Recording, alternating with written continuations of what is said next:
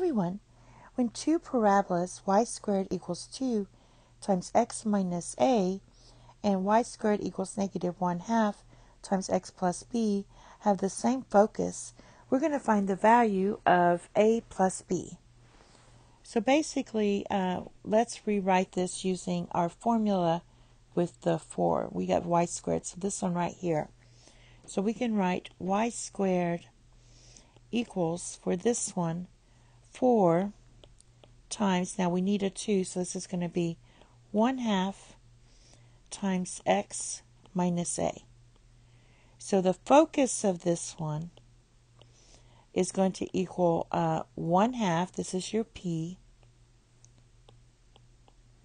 and then the distance here, this is a distance, so along the x-axis, so that's going to be plus a, comma, 0. All right, because your y is 0 here. Now, for the second one, do the same thing. We have y squared equals, we have this negative 1/2. So to make 4 here, we're going to do 4 times, and then we're going to have x plus b. All right, so to get a negative 1/2, this has to be negative 1/8. That is like your p. These are your p's. So for this one, the focus is going to be negative 1/8, and this is negative b along the x-axis. So you're going to minus b. Our y here, we still just have a 0 here.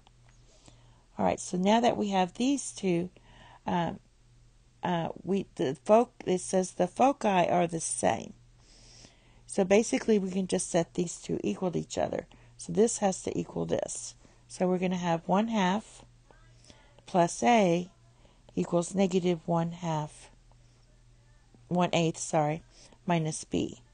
So add b to both sides, and you get a plus b, and then subtract 1/2. So that's going to be negative 1/8 minus 1/2.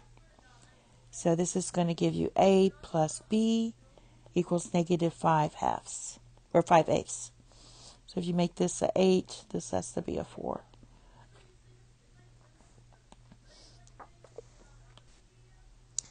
And that's it. Thank you. Have a nice day. Bye-bye.